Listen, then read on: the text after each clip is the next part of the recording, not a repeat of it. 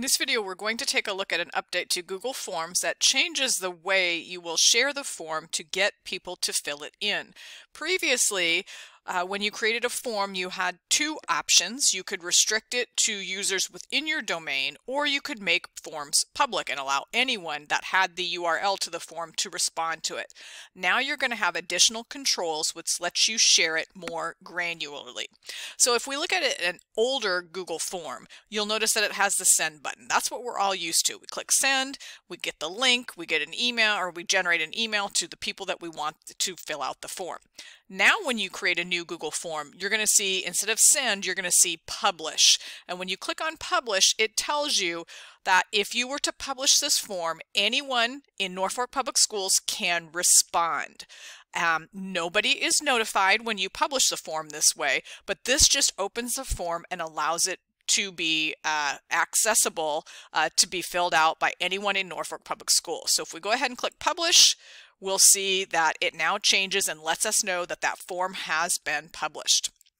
If we click published again, here is where we can toggle this on or off if we want the form to accept responses or close the form to responses. Now, if we want to share this further, more granularly, we're going to click manage.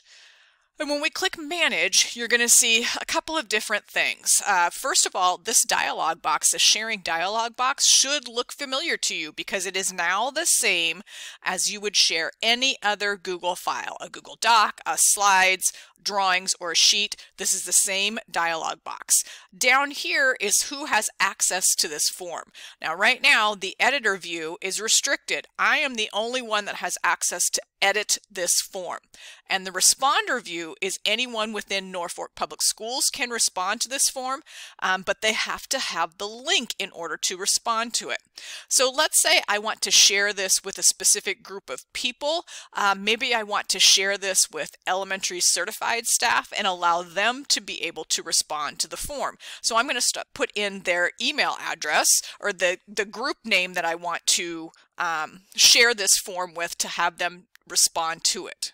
Here I've added the group elementary certified staff and noted that they are responders. They're going to respond to this form.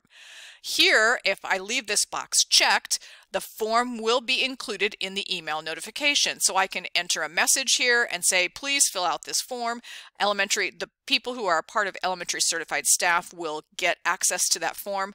I chose to use a Google group here, but you can list individual users here if you want them to respond to your form. So I'm going to go ahead and click send. And so now we see that the responders list has been updated. Anyone in Norfolk Public Schools and one other, the elementary certified staff group, have access to be able to fill out this form. I can copy the responder link here.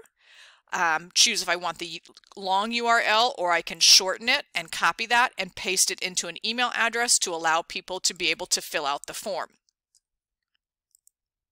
Now, if I've decided that I don't want the form to be published any longer, I can go to the More menu and click Unpublish Form. This form will now no longer be visible to those responders. If they try and open the page, they'll see a blank page, but editors who are still listed on the form can still make changes and publish it again. So I'll click Unpublish. So that is a quick overview of the new publishing settings in Google Forms.